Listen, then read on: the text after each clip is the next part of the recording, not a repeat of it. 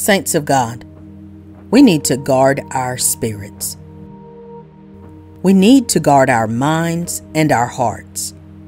We are bombarded with all kinds of influences, all kinds of temptations. There are all kinds of evil forces vying for our attention, vying for an opportunity to enter our lives and wreak havoc. We need to guard our hearts, our minds, eyes, and ears, because these are all gateways. They're gateways into our lives. I believe we need the Holy Spirit now more so than ever. With the help of the Holy Spirit, we can have discernment. We can identify that this is something deceptive. With the help of the Holy Spirit, we can discern if something appears to be of God, but it really is glorifying other things that aren't of God, like this world, pride, and pleasure. We need guidance from the Holy Spirit on how to navigate this life while protecting our faith, our joy, our mind state even. I say this because we have to be honest and we have to be real. Everything on television isn't good for your soul. Everything you listen to isn't edifying you. Everyone you come across is not good for you. The deception of the devil is that he wants to lure us into a false sense of security. He wants you to see something that is evil, but believe that it is harmless entertainment. The devil wants you to see something that will plant seeds of lust, but he'll want you to compromise and say, "That's just a movie, that's not real." Well, it may be just a movie, but it certainly plants seeds in your mind. Satan wants you to open the door so that the spirit of fear can enter your life. But he'll never come out in the open about it. He'll never call it fear. Instead, he'll call it a haunted house experience at an amusement park, for example. It seems small, it seems insignificant, but it is certainly a gateway. So we need the Holy Spirit to help us discern and remain guarded. Saints, we need to pray for discernment. Spiritual discernment is a gift provided by the Lord to lead and guide you. Discernment is a gift, a process that allows us to filter the deception of the devil from the truth of God. And so I believe we really need to make it a prayer point that the Lord would give us discernment. May He remove the scales from our eyes. May He reveal the spirit that lies behind the things we watch, the music we hear, and the places we visit.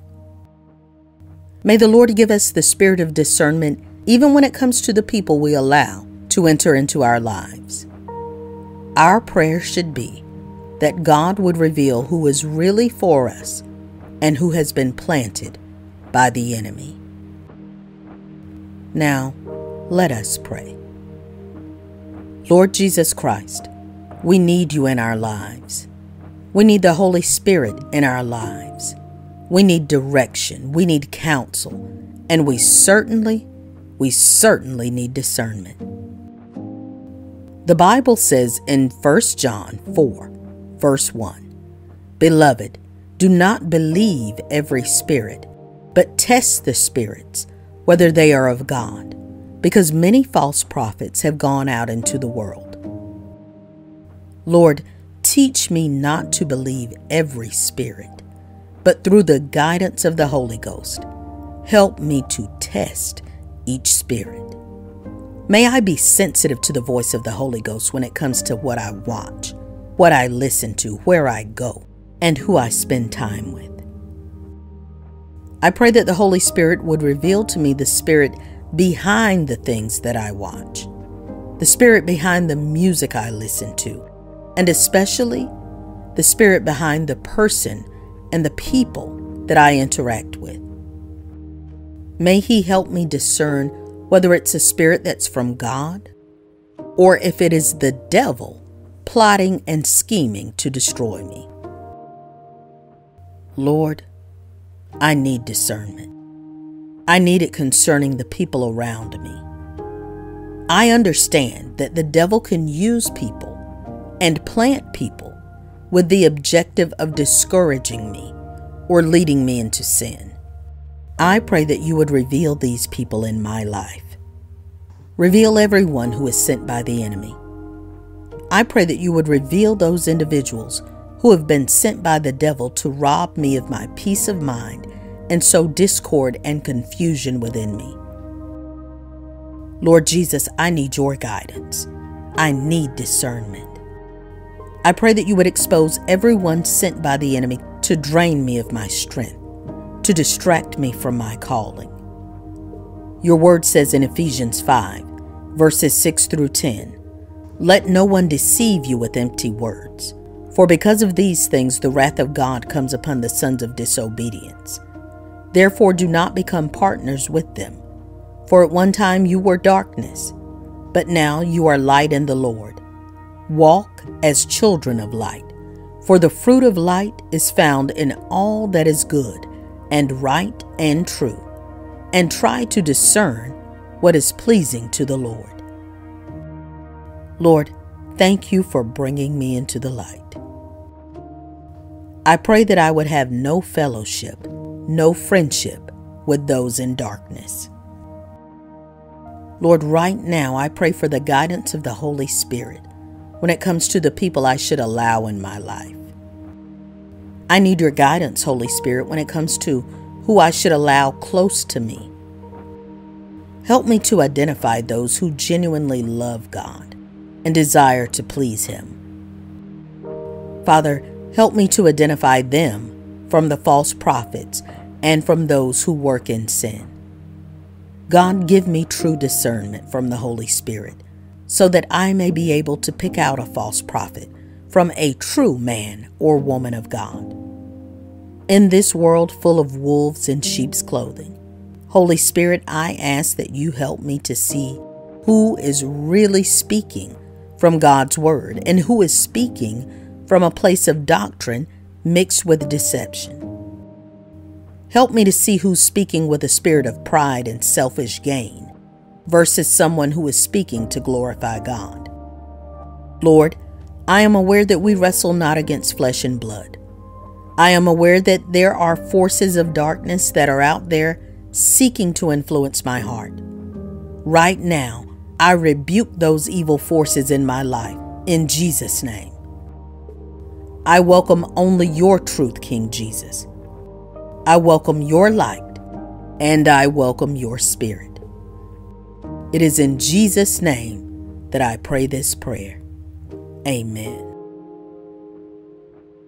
The Apostle Paul has one of the most fascinating stories in the New Testament. Paul was a highly respected Jewish leader who gave orders to persecute and even kill Christians. But everything changed when one day on the road to Damascus, he came face to face with the resurrected Christ. Jesus blinded him, and after 3 days, something miraculous happened. Acts 9:18 says, "And immediately something like scales fell from his eyes, and he regained his sight. Then he rose and was baptized." When Jesus removed the scales from Paul's eyes, Paul saw the world in a brand new way. Before, he had seen Christianity as vile and blasphemous. Now, he saw the gospel as the most beautiful and glorious cause on earth. Reality did not change, but Paul's outlook did. He allowed God to change the way he saw the world. Psalm 146, verse 8 says, "The Lord opens the eyes of the blind. The Lord lifts up those who are bowed down. The Lord loves the righteous." One fascinating thing about humanity is that two people can see the exact same thing and hear the exact same sound, but will come up with very different interpretations. We can see this in the church today. Though we are all children of God, we interpret certain scriptures and even the commands of Jesus in different ways. Differences of opinion are acceptable when it comes to some things: musical preferences, dress codes, coffee flavors. But when it comes to the gospel, there is only one truth, and we have to make sure that we don't miss it. It is only when we ask God to restore our vision that we are able to behold the absolute truth of Jesus Christ. On a personal note, one of my main prayer requests can be found in Psalm 119, verse 18, which says, "Open my eyes, that I may behold wondrous things out of your law." God's way is wondrous. When we come to Christ, He makes what is ugly to seem beautiful, and what is beautiful, it seems ugly. We begin to hate our sin and love the commands of Jesus. The rest of the world scoffs at us, not because they necessarily choose evil, but because they simply can't see. 1 Corinthians 1 verse 18 says, "For the word of the cross is folly to those who are perishing, but to us who are being saved, it is the power of God."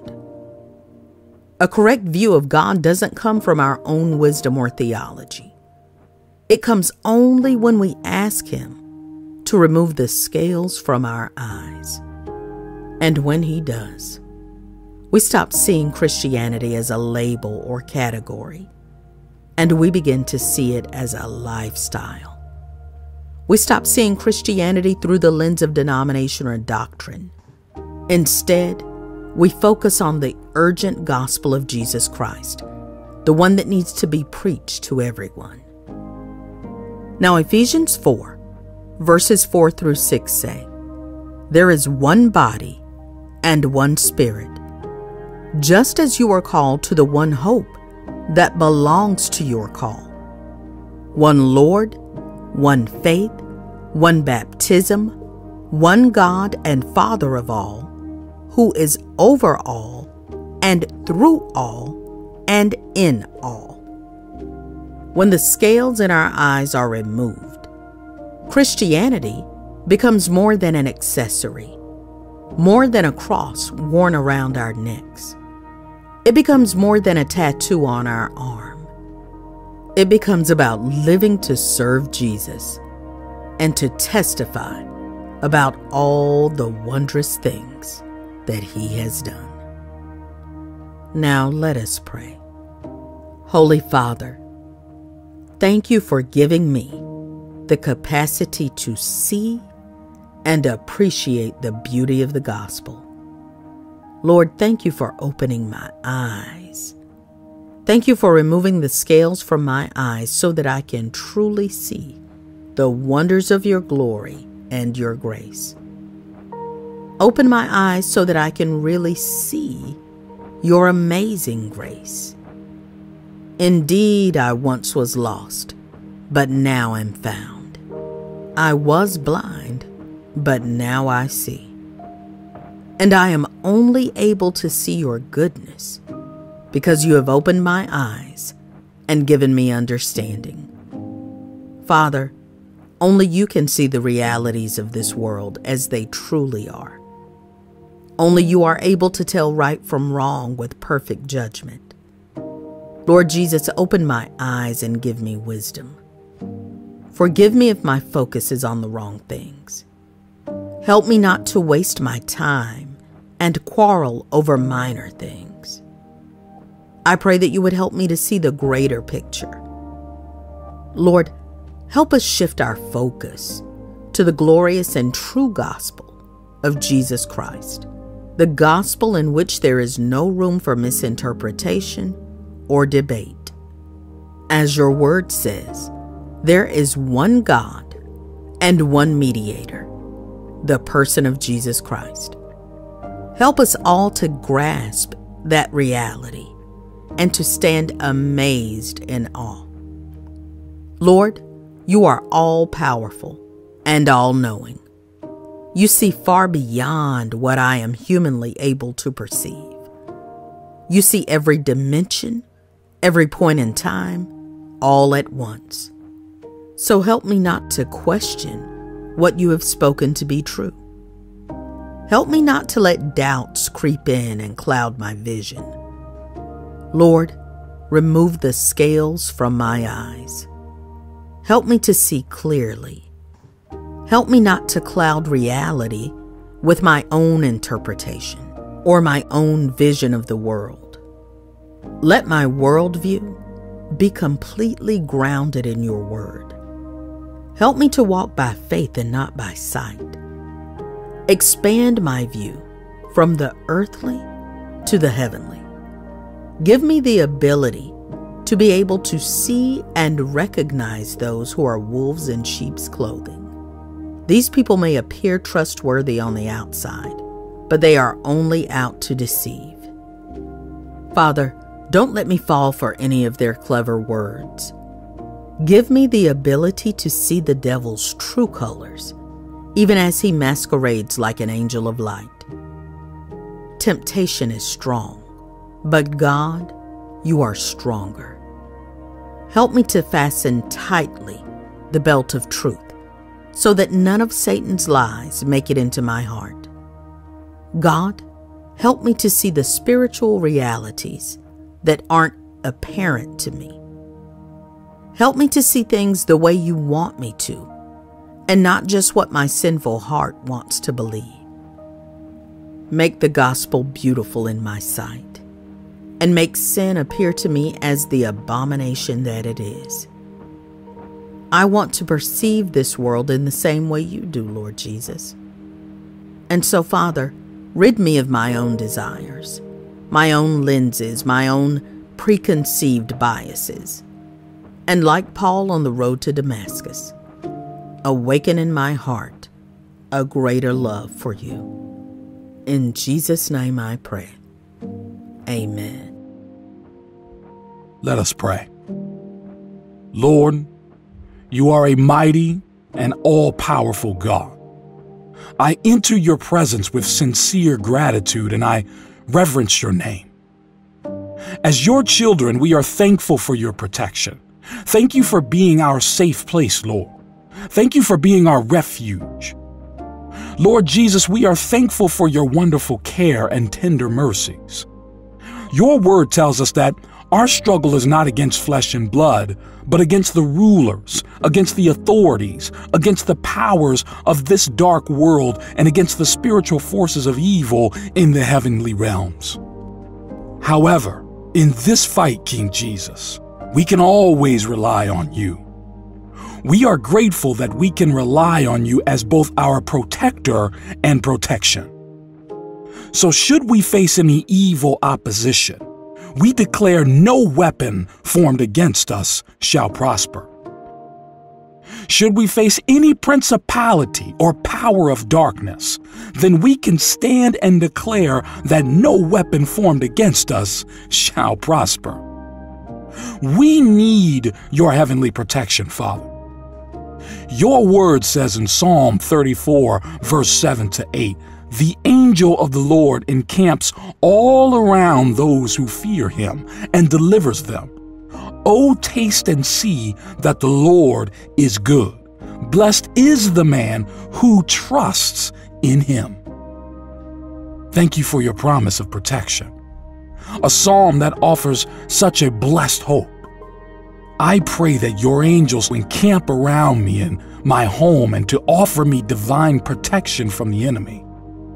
Strengthen us so that we will be able to withstand the storms of life and any challenges that come to test us. Strengthen us to be able to withstand any attacks from the enemy. Give us the power we need to overcome the enemy's attacks. Give us peace so that we will not allow fear and anxiety to hold us back. We put our trust in you as our ultimate source of divine protection. As your children, We refuse to let anxiety or fear become our companion. Help us to trust in you and not to worry. Help us to trust in your ability to keep us safe and secure. We are blessed because I am under the care of Jehovah. We are blessed because you watch over us each and every day. We are blessed and protected because you go before us, Lord Jesus, and watch over our coming in and going out. And so this means we will rejoice always because of you. We will put our faith in you regardless of what we're facing. We will give thanks to you in all of our circumstances. And it's all because you have a plan for our lives that is divine in purpose. Father, I trust that all of my steps are ordered by you. I have confidence in your word that tells me to approach the throne of grace boldly. And that if I ask anything according to your will, then I know that you will hear me. I simply want to take time out of my day and say thank you. Thank you for being so good to me. Thank you for being patient with me.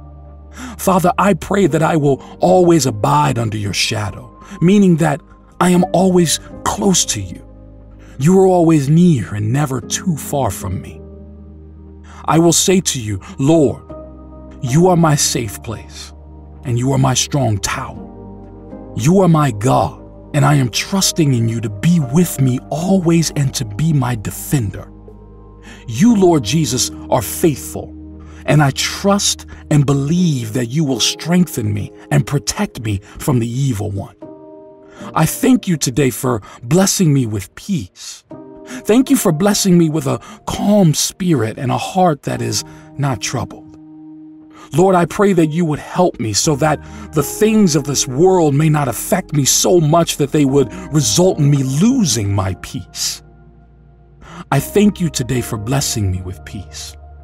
Thank you for blessing me with a calm spirit and a heart that is not troubled. Lord, I pray that you would help me so that the things of this world may not affect me so much that they would result in me losing my peace. Grant me the grace, Lord, to face my mountains, to face my Goliath with no fear, but rather with an assured confidence that my Lord will deliver. He will uplift me and protect me from all harm. Thank you for listening to my prayer. Amen. With God, all things are possible.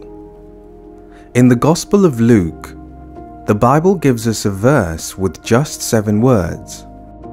But those 7 words should be a reason for joy in the hearts of every believer. The Bible says in Luke chapter 1 verse 37, "For nothing will be impossible with God." The prophet Jeremiah in chapter 32 verse 17 said, "Ah, Lord God, it is you who have made the heavens and the earth by your great power and by your outstretched arm. Nothing is too hard for you." God has a way of doing what we believe is impossible. And because He is God, He uses the foolish things of the world to shame the wise. He uses the weak things of the world to shame the strong. Here are just a few examples of God making the impossible possible. The Israelites marched around the walls of Jericho, and on the 7th day, they marched 7 times around the walls, and then finally blew their trumpets and raised a great shout, and the walls of Jericho fell. Now, to the unbeliever, this doesn't make sense. Why would an army choose not to use their weapons, but instead to march around the walls of a city every single day for 7 days? Why not go directly into battle? Why expend so much energy? However, us as believers, we know that God's ways are not like our ways. What seemed impossible became possible when God was involved. The Bible tells us of more instances that God made possible the impossible. He split the Red Sea so that the Israelites could walk on dry land. Sarah got pregnant in her 80s.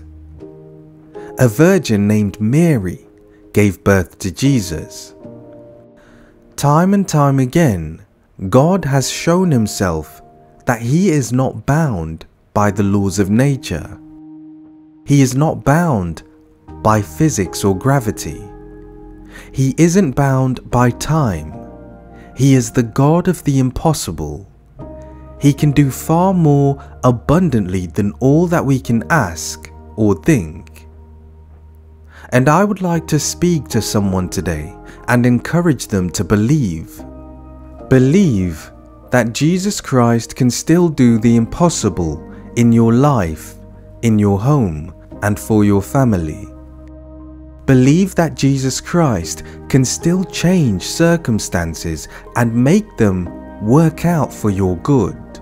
And let me tell you that in this life, out of all the people that we will ever encounter or ever meet, there is only one who will never disappoint us. There is only one who can truly help us, who can truly love us and meet our soul's deepest needs. There is only one who has ever uttered the words, "I will never leave you nor forsake you," and his name is Jesus Christ. There is none like him. There is no one who can rival him. There is none on this earth or any person who has ever lived who could come close to Jesus Christ. He loves with an unconditional love, and he speaks with unmatchable wisdom.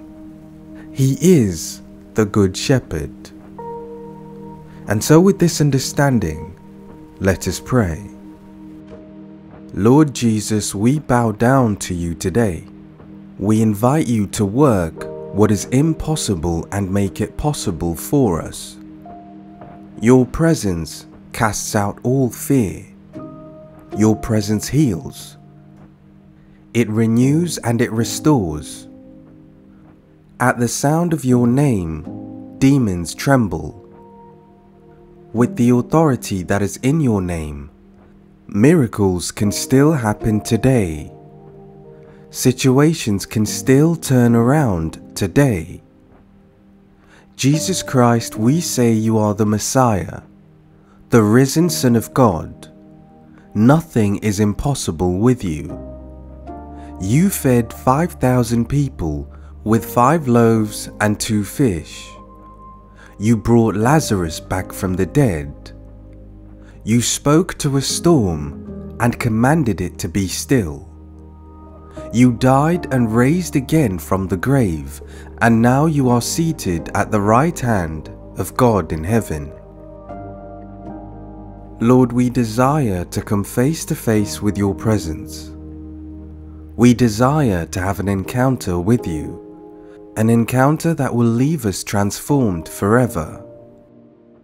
Father, our prayer together with everyone listening is that we would meet you, Lord. We desire to meet the one who can offer amazing grace, the one who can heal our deepest scars. Matthew chapter 17 verse 20 says, "Because of your little faith, for truly I say to you, if you have faith like a grain of mustard seed, you will say to this mountain, 'Move from here to there,' and it will move, and nothing will be impossible for you." Lord Jesus, we lift up our faith. We raise our faith in expectation that your hand will move in our lives. By faith, we believe that you will move in our lives. You will move in our homes and in the lives of our families. By faith, we believe that you are the only one who can renew us. You can restore and rejuvenate us. Isaiah 55 verse 6 says, Seek the Lord while he may be found. Call upon him while he is near. May the Holy Spirit help us to seek and find you. May the Holy Spirit help us as we chase after you, Lord. We choose to forsake the things of this world and to seek you, Jesus. We invite you to come into our hearts and set ablaze a passion and a desire for righteousness. More of you, Lord, and less of me. Let that become the cry in our hearts. For the one who is broken, for the one who has been abandoned one too many times, we invite you, King Jesus, to do the impossible. Do what no man can do and heal their hearts. Lord Jesus, for those who need healing in their hearts, we ask that you mend every broken part within them. Make them whole again. A woman who once had an issue of blood met you, and she knew you to be a healer. Do the same in our lives, Lord. Meet us at our point of need. Your word in John 15 verse 15 says, "No longer do I call you servants, for the servant does not know what his master is doing. But I have called you friends, for all that I have heard from my Father, I have made known to you." Thank you for accepting us, Lord Jesus. Only you can make us whole. Only you can fill that longing for love and companionship deep within our souls. You are a God of miracles. You are the God of the impossible. You alone have the authority to speak into our lives and to calm the storms that we face. We praise you. We glorify you. We say that we need you, Lord. Thank you for listening to this prayer. In the mighty and precious name of Jesus Christ I pray. Amen. Saints of God, we need to guard our spirits. We need to guard our minds and our hearts. We are bombarded with all kinds of influences, all kinds of temptations. There are all kinds of evil forces vying for our attention, vying for an opportunity to enter our lives and wreak havoc. We need to guard our hearts, our minds, eyes, and ears, because these are all gateways. They're gateways into our lives. I believe we need the Holy Spirit now more so than ever. With the help of the Holy Spirit, we can have discernment. We can identify that this is something deceptive. With the help of the Holy Spirit, we can discern if something appears to be of God, but it really is glorifying other things that aren't of God, like this world, pride, and pleasure. We need guidance from the Holy Spirit on how to navigate this life while protecting our faith, our joy, our mind state even. I say this because we have to be honest and we have to be real. Everything on television isn't good for your soul. Everything you listen to isn't edifying you. Everyone you come across is not good for you. The deception of the devil is that he wants to lure us into a false sense of security. He wants you to see something that is evil, but believe that it is harmless entertainment. The devil wants you to see something that will plant seeds of lust, but he'll want you to compromise and say, "That's just a movie, that's not real."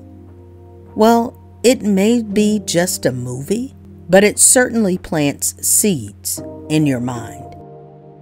Satan wants you to open the door so that the spirit of fear can enter your life.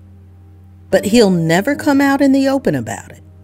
He'll never call it fear.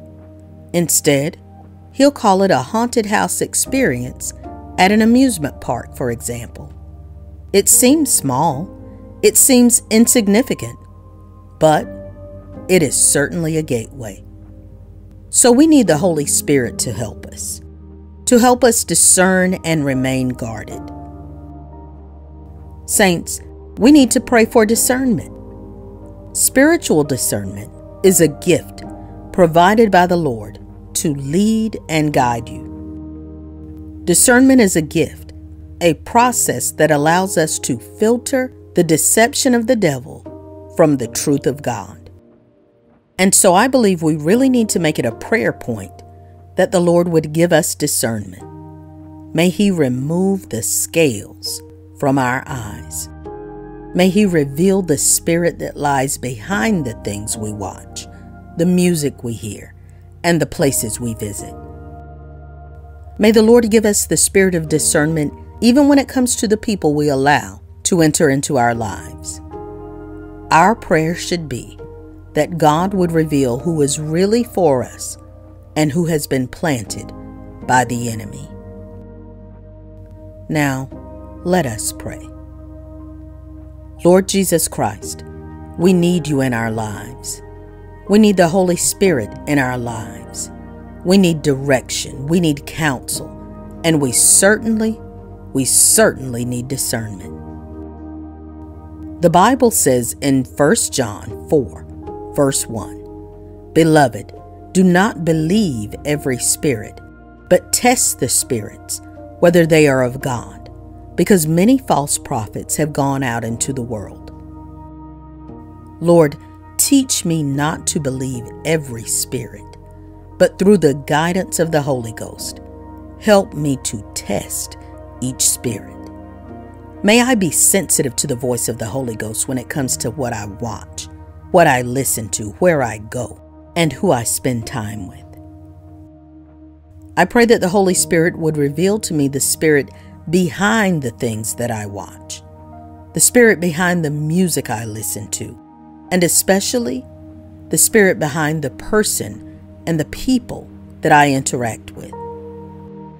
May He help me discern whether it's a spirit that's from God or if it is the devil plotting and scheming to destroy me. Lord, I need discernment. I need it concerning the people around me. I understand that the devil can use people and plant people with the objective of discouraging me or leading me into sin. I pray that you would reveal these people in my life. Reveal everyone who is sent by the enemy. I pray that you would reveal those individuals who have been sent by the devil to rob me of my peace of mind and sow discord and confusion within me. Lord Jesus, I need your guidance. I need discernment. I pray that you would expose everyone sent by the enemy to drain me of my strength, to distract me from my calling. Your word says in Ephesians 5, verses 6 through 10, "Let no one deceive you with empty words, for because of these things the wrath of God comes upon the sons of disobedience. Therefore do not become partners with them. For at one time you were darkness, but now you are light in the Lord. Walk as children of light, for the fruit of light is found in all that is good and right and true, and try to discern what is pleasing to the Lord." Lord, thank you for bringing me into the light. I pray that I would have no fellowship, no friendship with those in darkness. Lord, right now I pray for the guidance of the Holy Spirit when it comes to the people I should allow in my life. I need your guidance, Holy Spirit, when it comes to who I should allow close to me. Help me to identify those who genuinely love God and desire to please Him. Father, help me to identify them from the false prophets and from those who work in sin. God, give me true discernment from the Holy Spirit so that I may be able to pick out a false prophet from a true man or woman of God. In this world full of wolves in sheep's clothing, Holy Spirit, I ask that you help me to see who is really speaking from God's word and who is speaking from a place of doctrine mixed with deception. Help me to see who's speaking with a spirit of pride and selfish gain versus someone who is speaking to glorify God. Lord, I am aware that we wrestle not against flesh and blood. I am aware that there are forces of darkness that are out there seeking to influence my heart. Right now, I rebuke those evil forces in my life, in Jesus' name. I welcome only your truth, King Jesus. I welcome your light, and I welcome your spirit. It is in Jesus' name that I pray this prayer. Amen. The Apostle Paul has one of the most fascinating stories in the New Testament. Paul was a highly respected Jewish leader who gave orders to persecute and even kill Christians. But everything changed when one day on the road to Damascus, he came face to face with the resurrected Christ. Jesus blinded him, and after 3 days, something miraculous happened. Acts 9:18 says, "And immediately something like scales fell from his eyes, and he regained his sight. Then he rose and was baptized." When Jesus removed the scales from Paul's eyes, Paul saw the world in a brand new way. Before, he had seen Christianity as vile and blasphemous. Now, he saw the gospel as the most beautiful and glorious cause on earth. Reality did not change, but Paul's outlook did. He allowed God to change the way he saw the world. Psalm 146, verse 8 says, "The Lord opens the eyes of the blind. The Lord lifts up those who are bowed down. The Lord loves the righteous." One fascinating thing about humanity is that two people can see the exact same thing and hear the exact same sound, but will come up with very different interpretations. We can see this in the church today. Though we are all children of God, we interpret certain scriptures and even the commands of Jesus in different ways. Differences of opinion are acceptable when it comes to some things: musical preferences, dress codes, coffee flavors. But when it comes to the gospel, there is only one truth, and we have to make sure that we don't miss it. It is only when we ask God to restore our vision that we are able to behold the absolute truth of Jesus Christ. On a personal note, one of my main prayer requests can be found in Psalm 119, verse 18, which says, "Open my eyes, that I may behold wondrous things out of your law." God's way is wondrous. When we come to Christ, He makes what is ugly to seem beautiful, and what is beautiful, it seems ugly. We begin to hate our sin and love the commands of Jesus. The rest of the world scoffs at us, not because they necessarily choose evil, but because they simply can't see. 1 Corinthians 1 verse 18 says, "For the word of the cross is folly to those who are perishing, but to us who are being saved, it is the power of God." A correct view of God doesn't come from our own wisdom or theology. It comes only when we ask Him to remove the scales from our eyes. And when He does, we stop seeing Christianity as a label or category, and we begin to see it as a lifestyle. We stop seeing Christianity through the lens of denomination or doctrine. Instead, we focus on the urgent gospel of Jesus Christ, the one that needs to be preached to everyone. Now, Ephesians 4, Verses 4 through 6 say, "There is one body and one Spirit, just as you are called to the one hope that belongs to your call. One Lord, one faith, one baptism, one God and Father of all, who is over all and through all and in all." When the scales in our eyes are removed, Christianity becomes more than an accessory, more than a cross worn around our necks. It becomes more than a tattoo on our arm.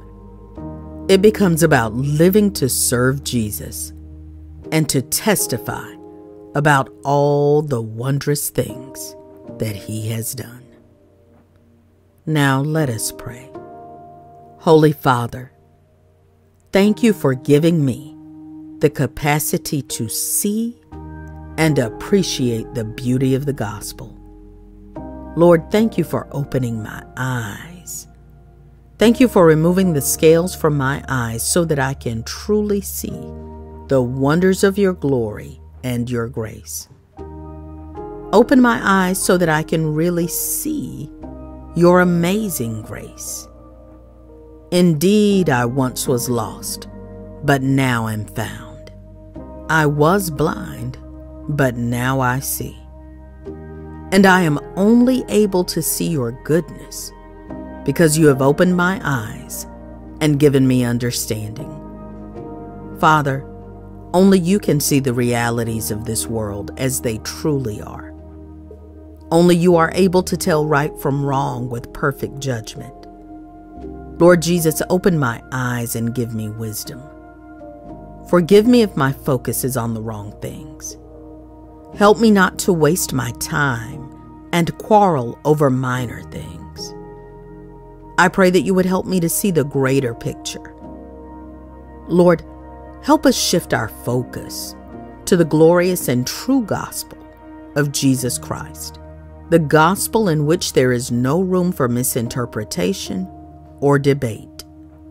As your word says, there is one God and one mediator, the person of Jesus Christ.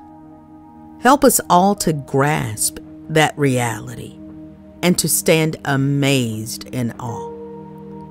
Lord, you are all-powerful and all-knowing. You see far beyond what I am humanly able to perceive. You see every dimension, every point in time, all at once. So help me not to question what you have spoken to be true. Help me not to let doubts creep in and cloud my vision. Lord, remove the scales from my eyes. Help me to see clearly. Help me not to cloud reality with my own interpretation or my own vision of the world. Let my worldview be completely grounded in your word. Help me to walk by faith and not by sight. Expand my view from the earthly to the heavenly. Give me the ability to be able to see and recognize those who are wolves in sheep's clothing. These people may appear trustworthy on the outside, but they are only out to deceive. Father, don't let me fall for any of their clever words. Give me the ability to see the devil's true colors, even as he masquerades like an angel of light. Temptation is strong, but God, you are stronger. Help me to fasten tightly the belt of truth, so that none of Satan's lies make it into my heart. God, help me to see the spiritual realities that aren't apparent to me. Help me to see things the way you want me to, and not just what my sinful heart wants to believe. Make the gospel beautiful in my sight, and make sin appear to me as the abomination that it is. I want to perceive this world in the same way you do, Lord Jesus. And so, Father, rid me of my own desires, my own lenses, my own preconceived biases. And like Paul on the road to Damascus, Awaken in my heart a greater love for you. In Jesus' name I pray. Amen. Let us pray. Lord, you are a mighty and all-powerful God. I enter your presence with sincere gratitude and I reverence your name. As your children, we are thankful for your protection. Thank you for being our safe place, Lord. Thank you for being our refuge. Lord Jesus, we are thankful for your wonderful care and tender mercies. Your word tells us that our struggle is not against flesh and blood, but against the rulers, against the authorities, against the powers of this dark world, and against the spiritual forces of evil in the heavenly realms. However, in this fight, King Jesus, we can always rely on you. We are grateful that we can rely on you as both our protector and protection. So should we face any evil opposition, we declare no weapon formed against us shall prosper. Should we face any principality or power of darkness, then we can stand and declare that no weapon formed against us shall prosper. We need your heavenly protection, Father. Your word says in Psalm 34, verse 7 to 8, the angel of the Lord encamps all around those who fear him and delivers them. Oh, taste and see that the Lord is good. Blessed is the man who trusts in him. Thank you for your promise of protection, a psalm that offers such a blessed hope. I pray that your angels encamp around me and my home and to offer me divine protection from the enemy. Strengthen us so that we will be able to withstand the storms of life and any challenges that come to test us. Strengthen us to be able to withstand any attacks from the enemy. Give us the power we need to overcome the enemy's attacks. Give us peace so that we will not allow fear and anxiety to hold us back. We put our trust in you as our ultimate source of divine protection. As your children, we refuse to let anxiety or fear become our companion. Help us to trust in you and not to worry. Help us to trust in your ability to keep us safe and secure. We are blessed because I am under the care of Jehovah. We are blessed because you watch over us each and every day. We are blessed and protected because you go before us, Lord Jesus, and watch over our coming in and going out. And so this means we will rejoice always because of you. We will put our faith in you regardless of what we're facing. We will give thanks to you in all of our circumstances. And it's all because you have a plan for our lives that is divine in purpose. Father, I trust that all of my steps are ordered by you. I have confidence in your word that tells me to approach the throne of grace boldly. And that if I ask anything according to your will, then I know that you will hear me. I simply want to take time out of my day and say thank you. Thank you for being so good to me. Thank you for being patient with me. Father, I pray that I will always abide under your shadow, meaning that I am always close to you. You are always near and never too far from me. I will say to you, Lord, you are my safe place, and you are my strong tower. You are my God, and I am trusting in you to be with me always and to be my defender. You, Lord Jesus, are faithful, and I trust and believe that you will strengthen me and protect me from the evil one. I thank you today for blessing me with peace. Thank you for blessing me with a calm spirit and a heart that is not troubled. Lord, I pray that you would help me so that the things of this world may not affect me so much that they would result in me losing my peace. I thank you today for blessing me with peace. Thank you for blessing me with a calm spirit and a heart that is not troubled. Lord, I pray that you would help me so that the things of this world may not affect me so much that they would result in me losing my peace. Grant me the grace, Lord, to face my mountains, to face my Goliath with no fear, but rather with an assured confidence that my Lord will deliver. He will uplift me and protect me from all harm. Thank you for listening to my prayer. Amen. With God, all things are possible. In the Gospel of Luke, the Bible gives us a verse with just 7 words. But those 7 words should be a reason for joy in the hearts of every believer.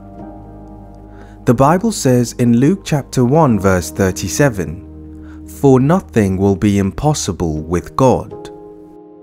The prophet Jeremiah in chapter 32 verse 17 said, "Ah, Lord God, it is you who have made the heavens and the earth by your great power and by your outstretched arm. Nothing is too hard for you." God has a way of doing what we believe is impossible.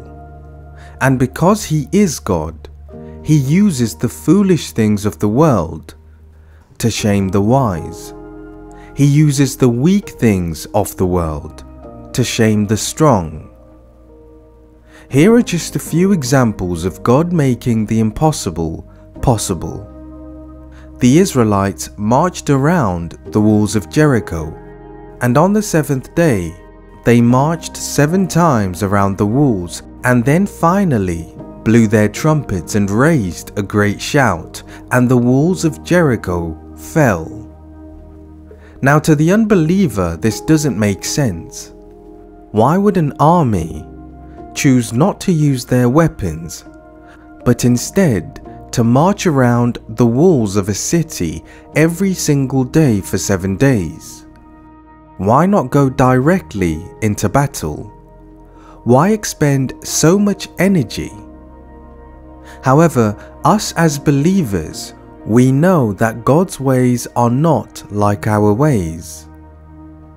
What seemed impossible became possible when God was involved. The Bible tells us of more instances that God made possible the impossible. He split the Red Sea so that the Israelites could walk on dry land. Sarah got pregnant in her 80s. A virgin named Mary gave birth to Jesus.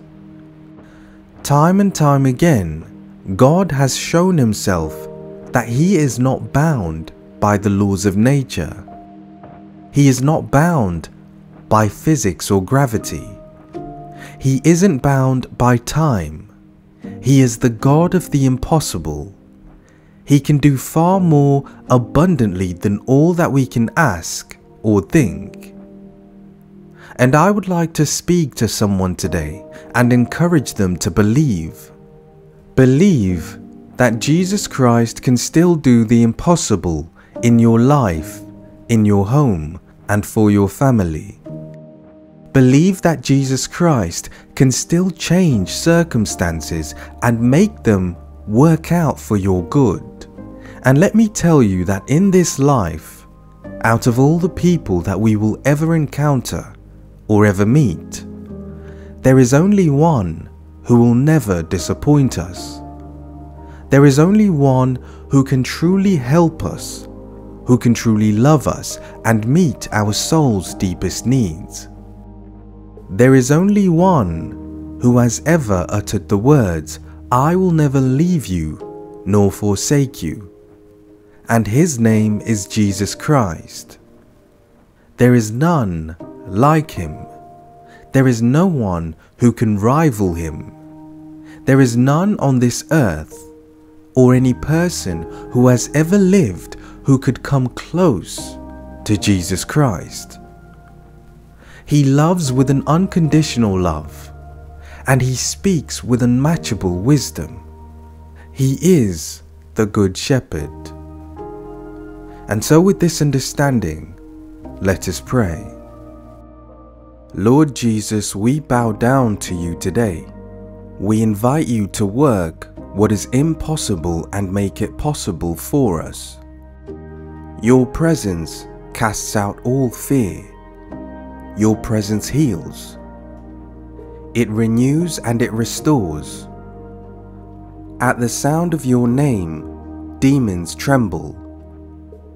With the authority that is in your name, miracles can still happen today. Situations can still turn around today. Jesus Christ, we say you are the Messiah, the risen Son of God. Nothing is impossible with you. You fed 5,000 people with 5 loaves and 2 fish. You brought Lazarus back from the dead. You spoke to a storm and commanded it to be still. You died and raised again from the grave, and now you are seated at the right hand of God in heaven. Lord, we desire to come face to face with your presence. We desire to have an encounter with you, an encounter that will leave us transformed forever. Father, our prayer together with everyone listening is that we would meet you, Lord. We desire to meet the one who can offer amazing grace, the one who can heal our deepest scars. Matthew chapter 17 verse 20 says, "Because of your little faith, for truly I say to you, if you have faith like a grain of mustard seed, you will say to this mountain, 'Move from here to there,' and it will move, and nothing will be impossible for you." Lord Jesus, we lift up our faith. We raise our faith in expectation that your hand will move in our lives. By faith, we believe that you will move in our lives. You will move in our homes and in the lives of our families. By faith, we believe that you are the only one who can renew us. You can restore and rejuvenate us. Isaiah 55 verse 6 says, "Seek the Lord while he may be found. Call upon him while he is near." May the Holy Spirit help us to seek and find you. May the Holy Spirit help us as we chase after you, Lord. We choose to forsake the things of this world and to seek you, Jesus. We invite you to come into our hearts and set ablaze a passion and a desire for righteousness. More of you, Lord, and less of me. Let that become the cry in our hearts. For the one who is broken, for the one who has been abandoned one too many times, we invite you, King Jesus, to do the impossible.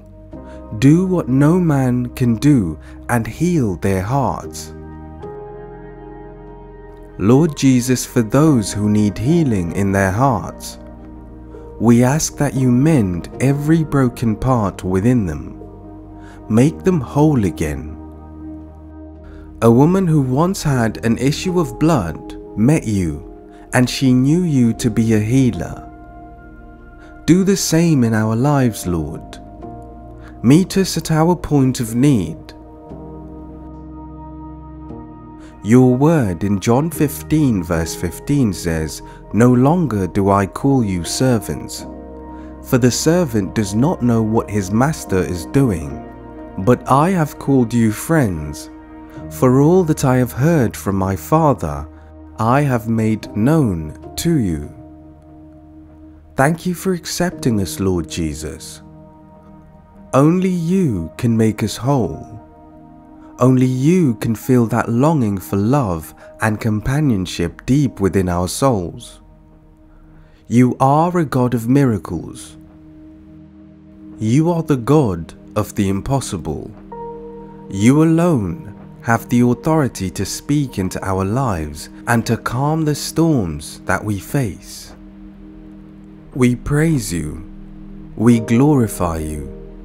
We say that we need you, Lord. Thank you for listening to this prayer. In the mighty and precious name of Jesus Christ I pray. Amen. Saints of God, we need to guard our spirits. We need to guard our minds and our hearts. We are bombarded with all kinds of influences, all kinds of temptations. There are all kinds of evil forces vying for our attention, vying for an opportunity to enter our lives and wreak havoc.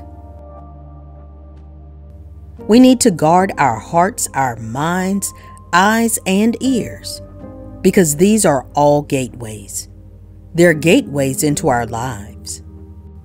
I believe we need the Holy Spirit now more so than ever. With the help of the Holy Spirit, we can have discernment. We can identify that this is something deceptive.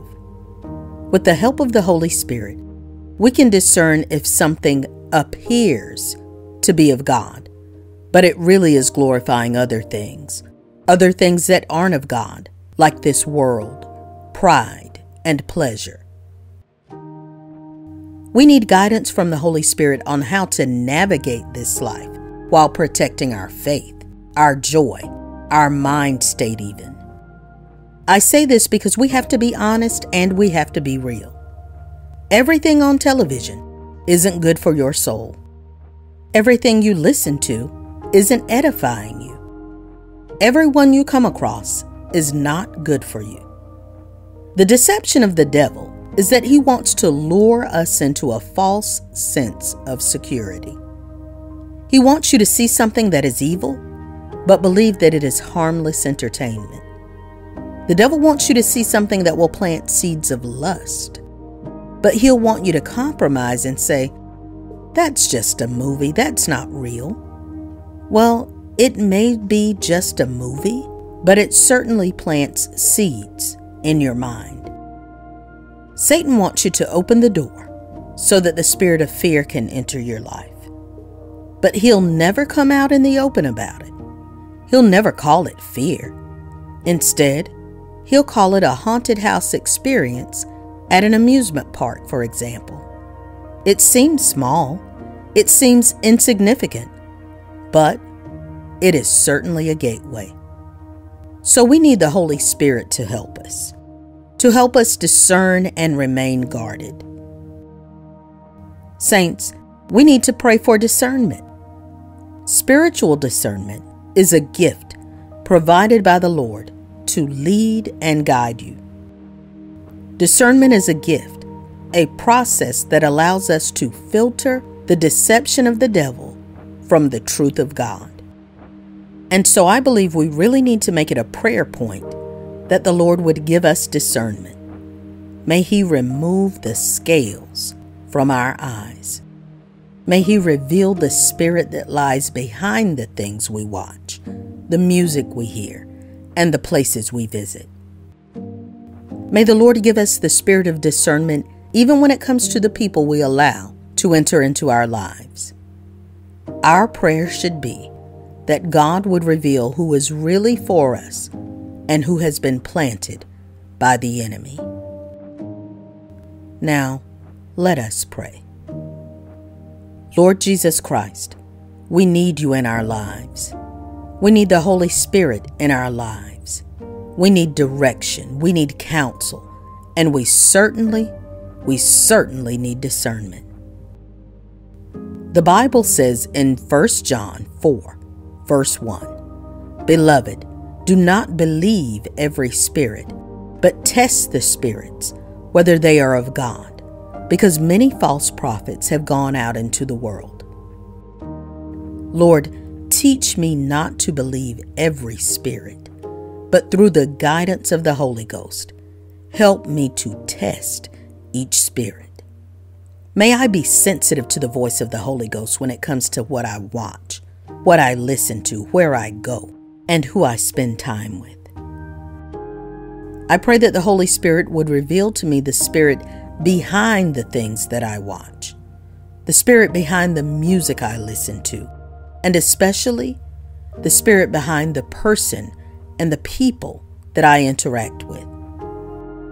May He help me discern whether it's a spirit that's from God or if it is the devil plotting and scheming to destroy me. Lord, I need discernment. I need it concerning the people around me.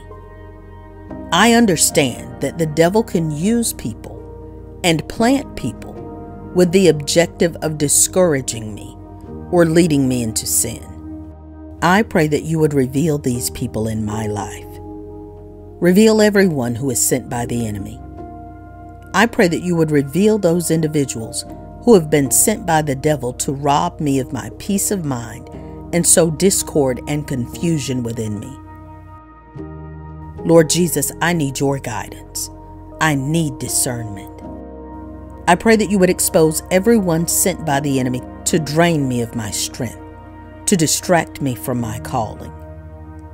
Your word says in Ephesians 5, verses 6 through 10, "Let no one deceive you with empty words, for because of these things the wrath of God comes upon the sons of disobedience.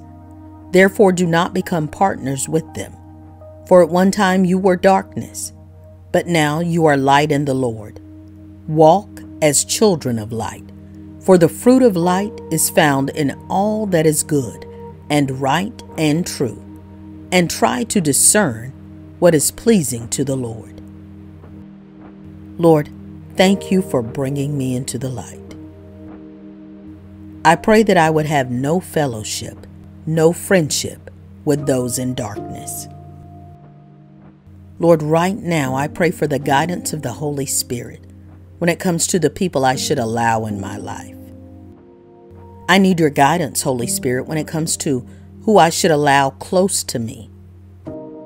Help me to identify those who genuinely love God and desire to please Him.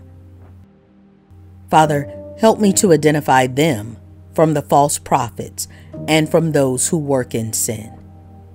God, give me true discernment from the Holy Spirit so that I may be able to pick out a false prophet from a true man or woman of God.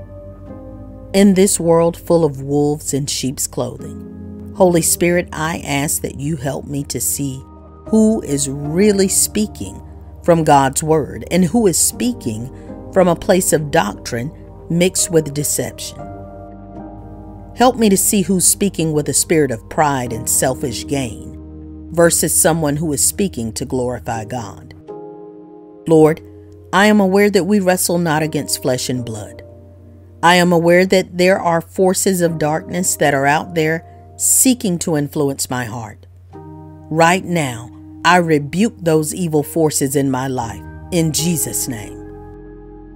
I welcome only your truth, King Jesus. I welcome your light, and I welcome your spirit. It is in Jesus' name that I pray this prayer. Amen. The Apostle Paul has one of the most fascinating stories in the New Testament. Paul was a highly respected Jewish leader who gave orders to persecute and even kill Christians.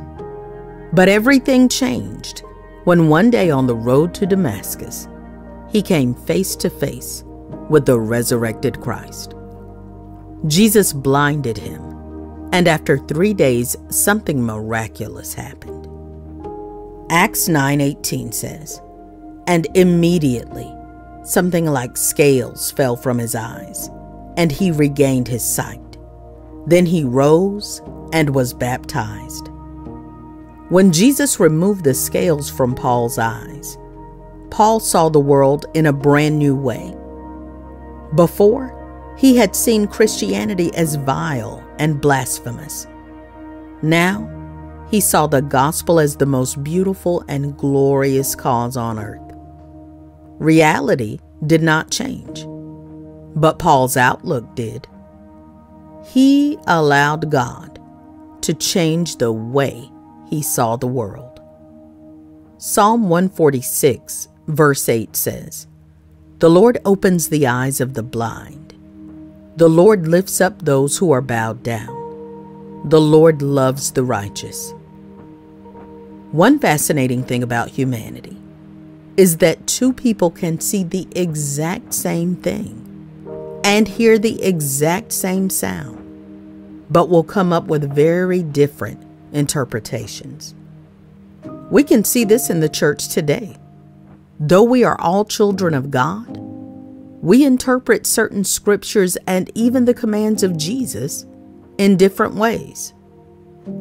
Differences of opinion are acceptable when it comes to some things: musical preferences, dress codes, coffee flavors. But when it comes to the gospel, there is only one truth, and we have to make sure that we don't miss it. It is only when we ask God to restore our vision that we are able to behold the absolute truth of Jesus Christ. On a personal note, one of my main prayer requests can be found in Psalm 119, verse 18, which says, "Open my eyes, that I may behold wondrous things out of your law." God's way is wondrous. When we come to Christ, He makes what is ugly to seem beautiful, and what is beautiful, it seems ugly. We begin to hate our sin and love the commands of Jesus. The rest of the world scoffs at us, not because they necessarily choose evil, but because they simply can't see. 1 Corinthians 1 verse 18 says, "For the word of the cross is folly to those who are perishing, but to us who are being saved, it is the power of God." A correct view of God doesn't come from our own wisdom or theology. It comes only when we ask Him to remove the scales from our eyes. And when He does, we stop seeing Christianity as a label or category, and we begin to see it as a lifestyle. We stop seeing Christianity through the lens of denomination or doctrine. Instead, we focus on the urgent gospel of Jesus Christ, the one that needs to be preached to everyone. Now, Ephesians 4, verses 4 through 6 say, "There is one body and one Spirit, just as you are called to the one hope that belongs to your call. One Lord, one faith, one baptism, one God and Father of all, who is over all and through all and in all." When the scales in our eyes are removed, Christianity becomes more than an accessory, more than a cross worn around our necks. It becomes more than a tattoo on our arm. It becomes about living to serve Jesus and to testify about all the wondrous things that He has done. Now let us pray. Holy Father, thank You for giving me the capacity to see and appreciate the beauty of the gospel. Lord, thank You for opening my eyes. Thank You for removing the scales from my eyes so that I can truly see the wonders of Your glory and Your grace. Open my eyes so that I can really see Your amazing grace. Indeed, I once was lost, but now am found. I was blind, but now I see. And I am only able to see Your goodness because You have opened my eyes and given me understanding. Father, only You can see the realities of this world as they truly are. Only You are able to tell right from wrong with perfect judgment. Lord Jesus, open my eyes and give me wisdom. Forgive me if my focus is on the wrong things. Help me not to waste my time and quarrel over minor things. I pray that You would help me to see the greater picture. Lord, help us shift our focus to the glorious and true gospel of Jesus Christ, the gospel in which there is no room for misinterpretation or debate. As Your word says, there is one God and one mediator, the person of Jesus Christ. Help us all to grasp that reality and to stand amazed in awe. Lord, you are all-powerful and all-knowing. You see far beyond what I am humanly able to perceive. You see every dimension, every point in time, all at once. So help me not to question what you have spoken to be true. Help me not to let doubts creep in and cloud my vision. Lord, remove the scales from my eyes. Help me to see clearly. Help me not to cloud reality with my own interpretation or my own vision of the world. Let my worldview be completely grounded in your word. Help me to walk by faith and not by sight. Expand my view from the earthly to the heavenly. Give me the ability to be able to see and recognize those who are wolves in sheep's clothing. These people may appear trustworthy on the outside, but they are only out to deceive. Father, don't let me fall for any of their clever words. Give me the ability to see the devil's true colors, even as he masquerades like an angel of light. Temptation is strong, but God, you are stronger. Help me to fasten tightly the belt of truth, so that none of Satan's lies make it into my heart. God, help me to see the spiritual realities that aren't apparent to me. Help me to see things the way you want me to, and not just what my sinful heart wants to believe. Make the gospel beautiful in my sight, and make sin appear to me as the abomination that it is. I want to perceive this world in the same way you do, Lord Jesus. And so, Father, rid me of my own desires, my own lenses, my own preconceived biases. And like Paul on the road to Damascus, awaken in my heart a greater love for you. In Jesus' name I pray. Amen. Let us pray. Lord, you are a mighty and all-powerful God. I enter your presence with sincere gratitude and I reverence your name. As your children, we are thankful for your protection. Thank you for being our safe place, Lord. Thank you for being our refuge. Lord Jesus, we are thankful for your wonderful care and tender mercies. Your word tells us that our struggle is not against flesh and blood, but against the rulers, against the authorities, against the powers of this dark world, and against the spiritual forces of evil in the heavenly realms. However, in this fight, King Jesus, we can always rely on you. We are grateful that we can rely on you as both our protector and protection. So should we face any evil opposition, we declare no weapon formed against us shall prosper. Should we face any principality or power of darkness, then we can stand and declare that no weapon formed against us shall prosper. We need your heavenly protection, Father.